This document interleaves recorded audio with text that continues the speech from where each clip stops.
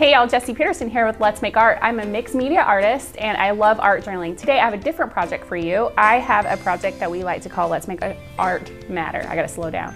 And I have Michael Cray here running the cameras. He's gonna tell me like how to keep things in the shot so you have a great experience, and just ask questions, be our art cheerleader for today. I can do that. Thanks, good times. Okay, so this is what we're gonna make.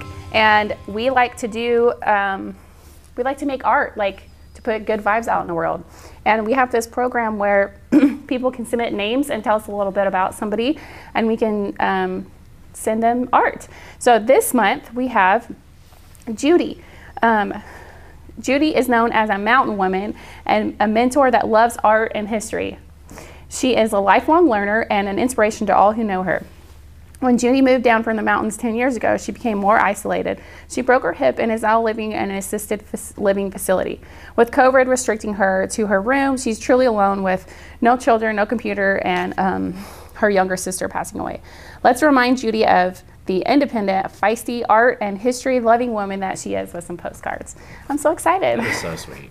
So this theme that we've been working in March is all about roots and relics and having fun with old photos. And so I thought Judy might enjoy seeing an old photo kind of illustrated in a fun way. And you can follow along with this project and make this, or you can make whatever you want for Judy. There's no rules here.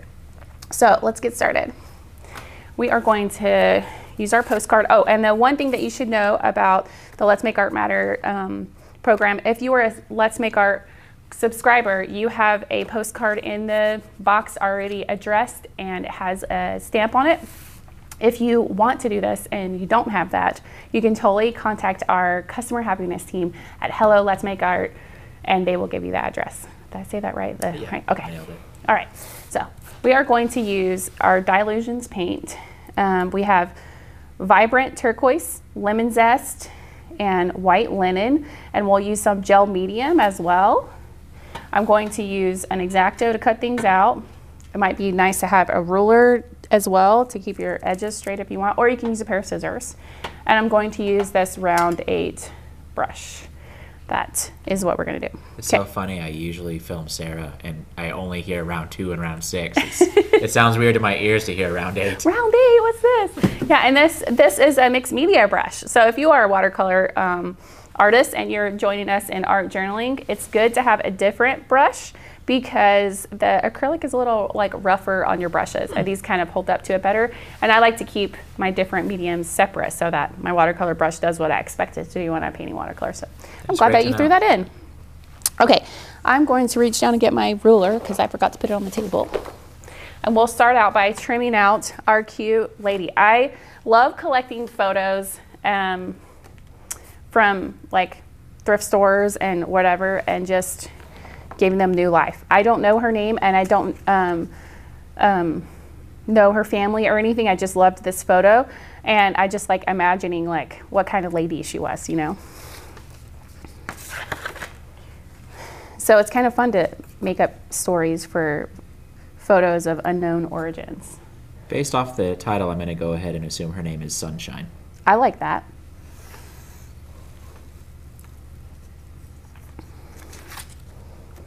So I'm just using a ruler and an X-Acto. If you find scissors easier, then you can totally do that. There's no rules. I'm handy with an X-Acto. I've had some practice. So if you're not as handy, it will come. Just keep practicing. But these straight lines are pretty easy with a ruler anyway. All right. Okay, so we got that, and we might as well cut out these other 2 pieces while we're at it. Well, this blue anyway. I'm just gonna cut a little smidge there. I think I already cut that far up there, so now I'm just gonna come across.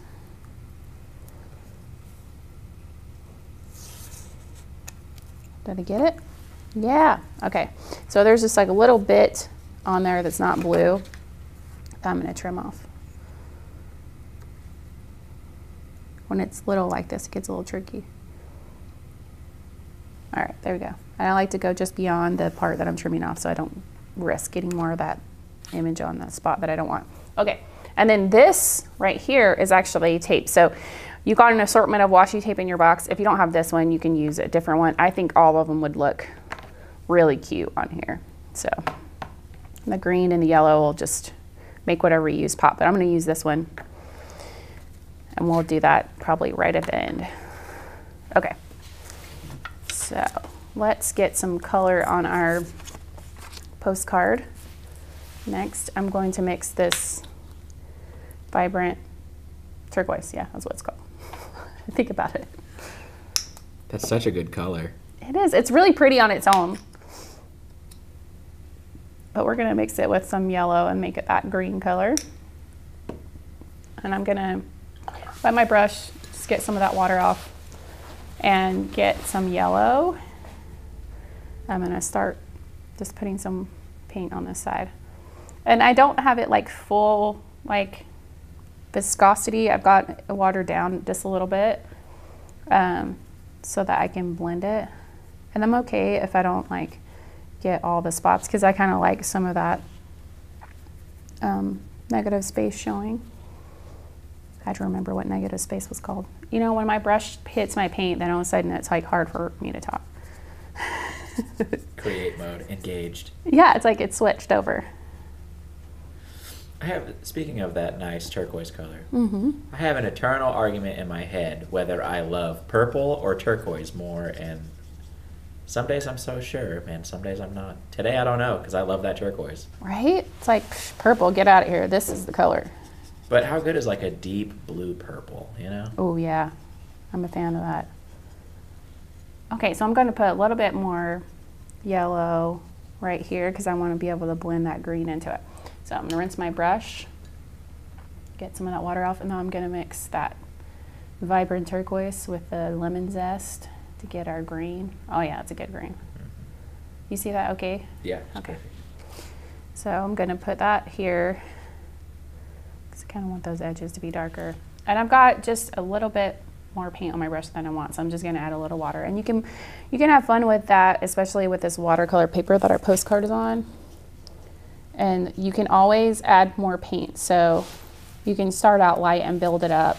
It's harder to take away paint when it's acrylic. So that's what I recommend. Starting out light and building up the paint.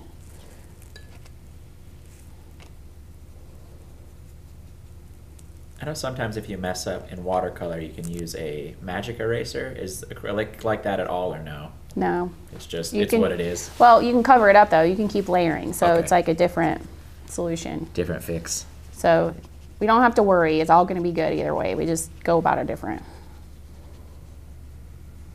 And it's just paper anyway. So. Yeah, that's true. But yeah, it's a good call out. This is kind of a hybrid because we're using it watered down. It kind of looks like watercolor, but it doesn't. I mean, you can even try to get some blooms with this, like if it's light enough, but it doesn't respond the same way that watercolor does. I'm thinking maybe if you feel like you messed up irreparably, you could paint it on another piece of paper and just glue that postcard to the back for the stamp and the address, right? Oh yeah, totally. Or you could gesso it and start over like we. Oh, dang, that is so much better. Yep, good idea. Well, it's not better. It's a different solution. I like all of the solutions. Sometimes in my art journal, I'll just glue two pieces of paper together and like move on. And sometimes I'm like, no, gesso will be a kind of a fun thing to do here. So it just all depends on what you're doing there. I just wanted to darken these edges just to give it a little texture feel. I don't know. I just like it. I don't know why. I just like it. Whole darker edges. Maybe it feels more aged or weathered like that. It's a vignette. Yeah, that's the word. Vignette. Okay. I'm liking that. See, we got a bloom. You see? Did you see that? It's beautiful. So yeah, you can get some texture in there with watercolor and acrylic. It's just different. All right. So we'll let this dry for a minute. It's the hardest thing about art is waiting for paint to dry. So you could get a snack, you could do whatever, and we'll be right back. This is looking dry, feeling dry. I think we're ready to do the next step. And if your paper warps, it's fine. It's just got character now, right? Yep. You can kind of bend it back if you want. People pay extra for that. Yeah, they pay extra for that human element. A machine did not make this. All right. All right, so our next step is I'm gonna throw stuff. This gel medium. Now, I meant to lay out another brush. You can use that white brush that I recommended for gesso and stuff, but it will give you a texture, and I didn't bring it with me to show you what I'm talking about. Which brush do you have in your hand? What is that? This one is a 1/2" oval mop, and I have struggled to say oval mop, so I would say Moval, and it got weird, so then we just named her Mavis because it was easier for me to say. So this is Mavis. That's good. So you can dedicate a Mavis for this, and it could be your gel medium gesso brush if you want a lighter touch to it, or you can just make sure you wash it right after, because if it gets in the fibers of your brush and stays there and dries, then your brush won't have the flexibility that it once did. And we want Mavis to be flexible. She wants to be flexible. Yeah. Okay, so that's what we're going to use for the gel medium this time. Because, what did I do with my lady? What? She was just here. Did I drop her? I cut her out. Sunshine, where are you? Sunshine. Okay. Like for real though? Sometimes this is like, yes! Was it on the floor? By the heater. Oh my goodness. Okay.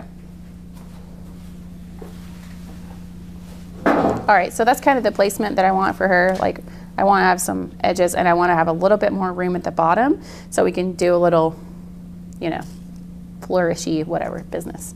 Okay, so I'm going to flip Sunshine over. I'm going to make sure there's no water here, because this is just collage paper. If it gets wet, it might change it. Okay, so I'm going to put gel medium on the back.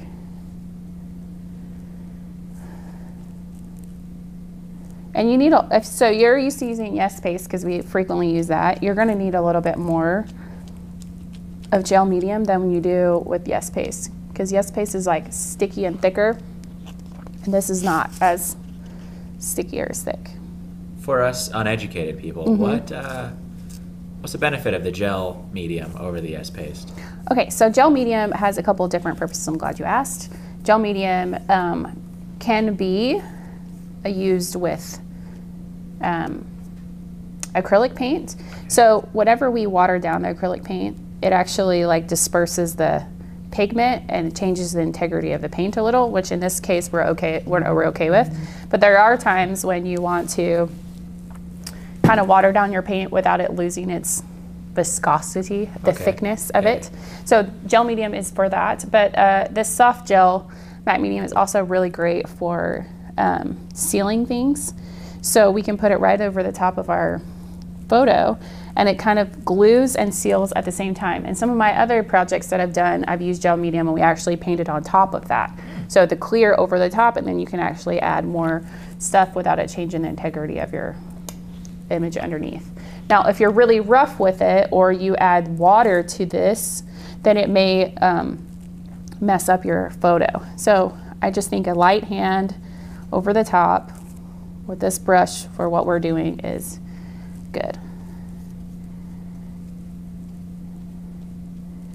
So our ink didn't move around. Now, if you add a lot of water to the gel medium and you get crazy, it may, you know, what happens when you wet a photo and the ink moves around, especially if it's like an inkjet or something.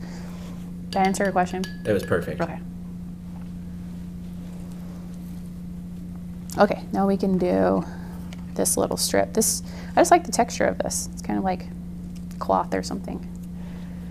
Okay, so I rinsed my brush thinking I was done, but I'm not. Okay, I got more questions about this. Why, in what situation would you use Yes Paste over this? This seems better in every way. Well, I think Yes Paste is easy to work with, and it has a longer drying time. Okay. So that's nice because you can like do it, like you can put it on and then you're like, oh, actually I don't like it there. You can still shift it, which when you're doing something intricate is really nice. And it's not bad on your brushes, because it's water soluble, you can get crazy with it. It's not going to be a problem. It doesn't dry out. It can dry out, but you just add water back to it and it's reconstituted. So there are a lot of things I really like about it that way. Is it easier to find, or is the gel medium pretty easy to find too? They're both easy to find. I think that it's easier for us to decant the Yes Paste into a small amount for people to use and have it on hand when they're doing projects and carry around when you're taking your art journal places, where gel medium is not, because if you pour it out into a smaller thing, it might dry up and then you can't reconstitute it. But so there's pros and cons there for that for sure. But for this, gel medium is perfect. But you could use Yes Paste for this because we're not painting over the top of that, and it would probably be fine. Did I didn't cut out Hello Sunshine. That's okay, because then we can let that dry while I do that. That was totally on purpose. Yep. There it is. Half my studio time is looking for things, even though I just put it right there. All right. Like I said, you can totally use the scissors for this. It's no big deal. I just happen to have an X-Acto.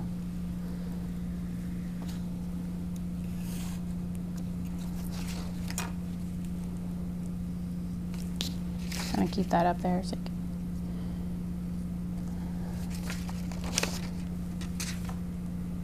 Okay.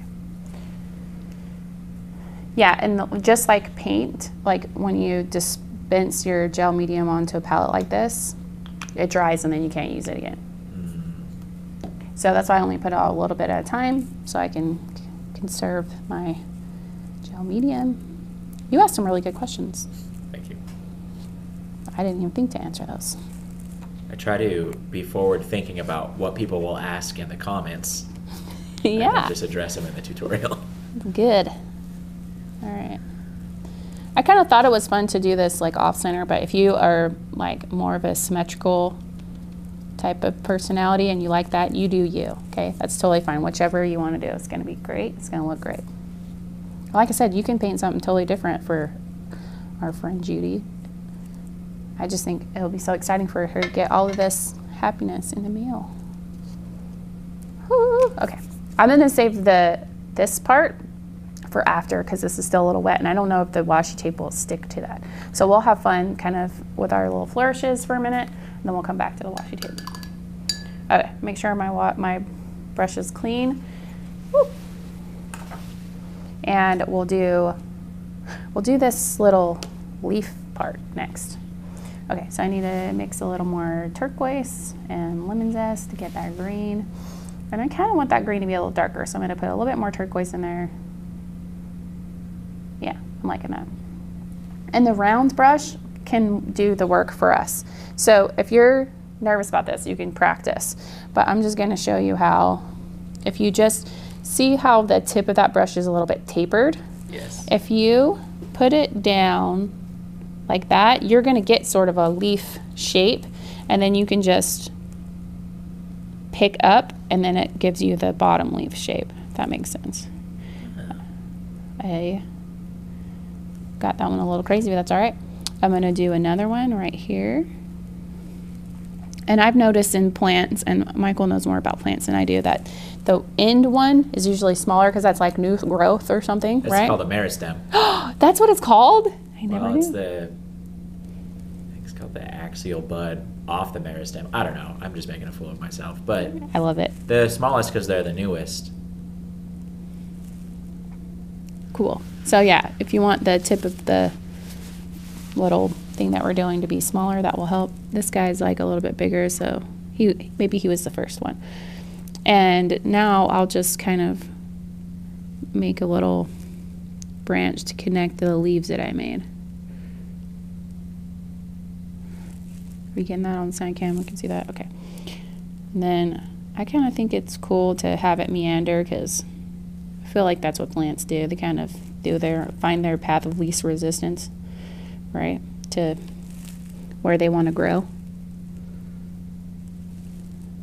Me too, buddy. Me too. Okay, and I want a little bit darker green going into this, so I'll have more contrast. So I'm going to just probably mix a tiny bit of that green into my turquoise. Then I'm going to come back in. And you can just have it meander up however you want. You can even add some more leaves there. It's all good. I think I do want to make another leaf like right there. So I'm just pressing it down to get the shape and then lifting it up. And you just remember, you can move your paper to what feels good. Sometimes I try to get my hand in a weird spot when if I just move my paper, it would be better. So just your friendly reminder that you can move your paper. Have you seen those, I don't want to call her Lazy Susan, those Efficient Susan cutting mats? Yes, I have one. Those are awesome. Yeah, and I thought that could be cool for art journaling, and then I just don't do it. I should try it.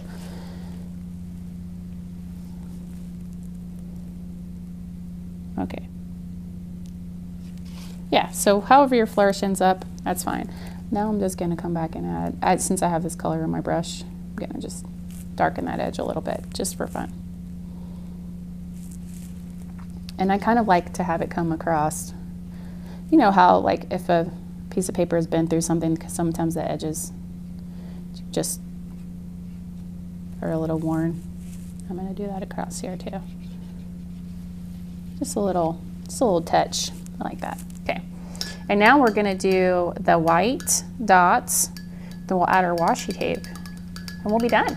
I mean, this is an easy, quick project for sure. Easy, quick, fulfilling. Yeah. I mean, we're going to send out sunshine. Good sunshine art vibes. Feels good to make it.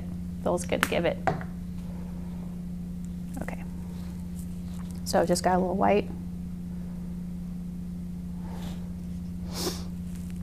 You all know I love dots. Just a couple of dots really just goes a long way with me. Okay, while you're dotting, I'm still obsessed with this gel media stuff. Okay. Okay. So you did like a big wash over the front, and that essentially seals it, kind of waterproofs it. Mm-hmm. Could you, once you do the writing on the back of the card, do the same thing, and the entire card would be kind of waterproof? Yeah, it could seal it. If you use a pen that's water soluble, it might disturb your pen. So you'd want to use an ink pen for sure, like an actual ink pen. But that's a good. Do you think it'd be beneficial to seal the back, or do you think the post office is pretty good about stuff? You know, I hadn't really thought about it. So I like that you're bringing these things up. That could be cool. I've seen some of the postcards, like they actually put it in a plastic sleeve and mail it like that. I kind of like whatever happens to it. Like, I think it gives it a sense of history and like it's been through something. Like, more character. Yeah. So I'm okay with it, but like I like the idea of trying that out. So if you guys try that out, let me know. Or I could try it out. Let's see. So I kind of like the idea of some of these dots going off the edge. I got a little bit of, I want that to show up a little bit more. I'm going to get some more paint. I had more water on my brush, and so it was a little translucent, but I want it to be thicker because this yellow needs it to be more white to have the contrast.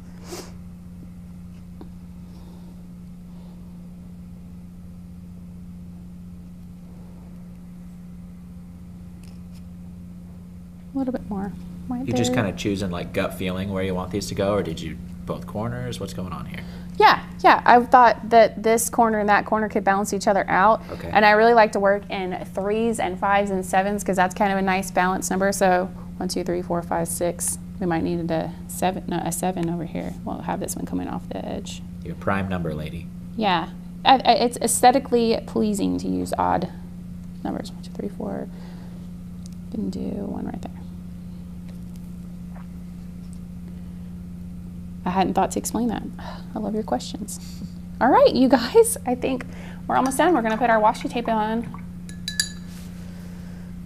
And if you want it to have a straight, like straight edge, you can cut it with your scissors. It's a little cold here, so this is like really. She's saying a little cold. It's 9 degrees outside, in case you're curious. Yeah, and it's worse than a little cold. Yeah. And so the tape is having a struggle. Me too, buddy. That's okay. We'll get it. We'll get it. If this happens to you in cold weather, you can try to warm it up. Like, I have a heat gun. I could warm it up. Okay, I think we're getting it. Just put it in your armpit. Okay, is that about the length I want? Maybe just a little bit more. That tape reminds me of frog skin. Oh, yeah. My kids love that Octonauts Creature Report. Like, have you ever seen that? I've seen Octonauts, yeah. So they do that Creature Report, and they just watched one that had a frog that was like red at the top, and then it had blue legs, and I was like, that can't be real. That's so cool. So I want to see a frog that has dots like this. Do you have a Creature Report for me? No, you can show me this frog? It's funny you're talking about Octonauts. We had friends come visit a while ago who don't have children, and we have 3. And so Sarah and I were talking just casually at dinner about our favorite recent Disney movies. And we asked my friend Eric, I'm like, what's yours? He's like, I don't watch Disney movies. I'm 30. And that just hit me that, yeah, that's funny. You wouldn't, if you didn't have kids, you probably wouldn't watch any of these kid shows. Yeah, so maybe my mentioning Octonauts might have been a little exclusive to some of you guys. I'm really sorry, but it's a cute show if you it is a cute have a little friend around that you want to entertain. Okay, we did it. We made it. It's all done. It's beautiful. And if yours is doing this kind of situation, you can just put it under a book and it will flatten it out before you mail it if you want to do that. Could you iron it? Or would that be a poor idea with all the gel stuff? I don't know. That's experiment. Yeah. We should experiment with that. Thanks so much for painting with us and being here and making something to put good vibes out in the world. I love Let's Make Art Matter, and I love getting to paint with you, and we love to see your work. So if you made something like this, I want to see it. If you went rogue, I want to see that too. You can share your artwork on our community Facebook group, that's Let's Make Art Journals, or if you like Instagram and you want to show us there, you can use the hashtag Let's Make Art Journals. Thanks so much for being here, and we'll see you next time.